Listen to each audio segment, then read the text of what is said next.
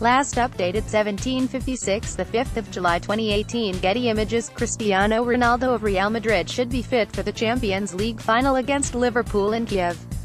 Cristiano Ronaldo is to have a scan on an ankle injury but is likely to be fit for Real Madrid's Champions League final with Liverpool, says boss Zinedine Zidane. The Portugal forward, 33, was injured while scoring his side's first goal in Monday's NZT 2-2 draw at Barcelona.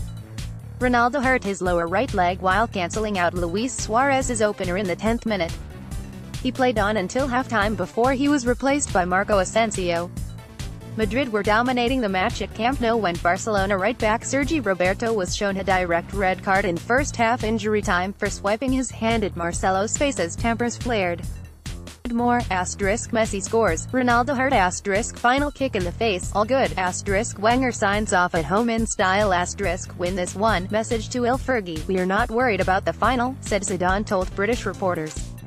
Ronaldo has scored 25 La Liga goals this season, 8 behind Barcelona's Lionel Messi. Real Madrid are trying to win the Champions League for a third successive season. They meet Liverpool in the final in Kiev, Ukraine on May 26.